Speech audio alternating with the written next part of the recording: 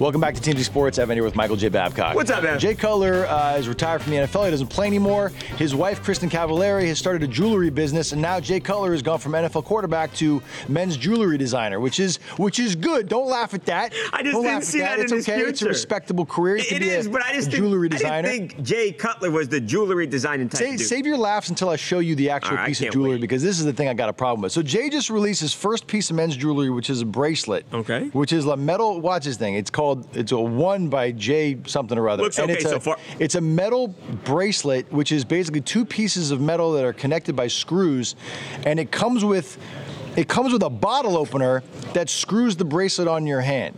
And it's all fine if it was like reasonably priced. What are they charging? The bracelet and the bottle opener, he's charging $70 for that. $70? Which I think is outrageous. $70 for a piece of metal. Yes. It's not gold or anything like that. No, it's a piece of metal. It's like gunmetal with bolts in it. And he's charging, and you can screw it in with the bottle opener. Can I say something? And he wants to charge you $70 American dollars for that. I see these style of bracelets. I like jewelry. I got a couple of gold chains on right here. I see this style of bracelet out there these days.